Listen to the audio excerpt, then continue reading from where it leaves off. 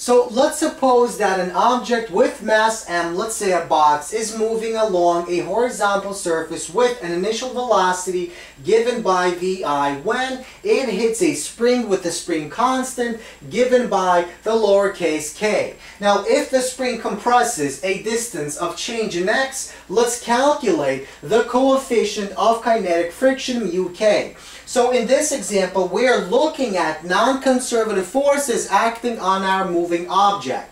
So we have to use the law of conservation of energy. So let's look at our initial system and the final system. So what the law of conservation of energy states is that the total sum of all the energies initially is equal to the sum of all the energies in the final system. So in our initial system, our box just hits the spring, so the spring is not yet compressed. And the box is moving with initial velocity, vi, and it has a mass m. Now, in the final system, it has a velocity, vf, of 0 meters per second because it compressed the spring a certain displacement given by change in x. So at the same time, even though some of that kinetic energy has become elastic potential energy, some of that kinetic energy has also dissipated in the form of thermal energy, in the form of internal energy because of friction.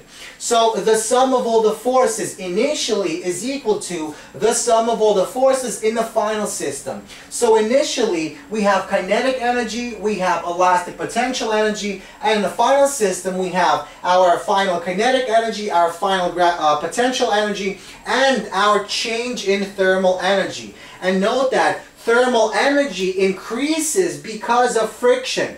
In other words, the change in thermal energy is equal to the work done by the frictional force. And the work done by the frictional force is equal to the average frictional force multiplied by our displacement. And displacement in this case is simply our change in x.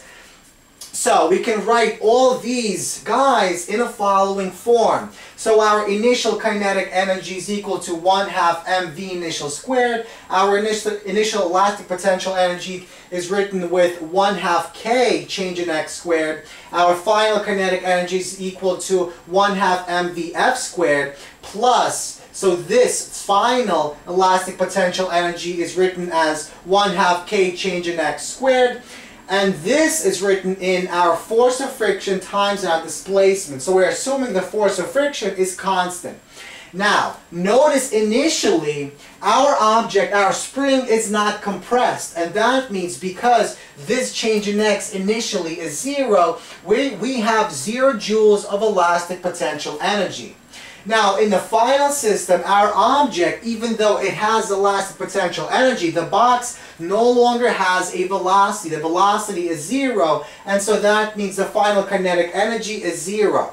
So both of these terms goes to 0, and we get the following result. Notice the force of friction can be rewritten in the following notation. The force of friction is equal to the normal force, m times g, times the coefficient of kinetic friction as shown here. So now we can rewrite and solve for our mu k.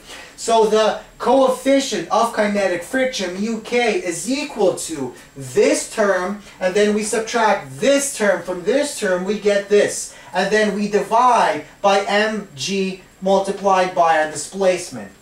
Now, notice that the halves appear on both of these terms, so the 2 can go on the bottom as shown here, and now we can simply divide both of these sides, so we divide them, and we get the following result. So, our coefficient of kinetic friction is equal to the initial velocity squared divided by 2 times g, the gravitational constant, multiplied by displacement, minus our spring stiffness constant k multiplied by change in displacement divided by 2 mg.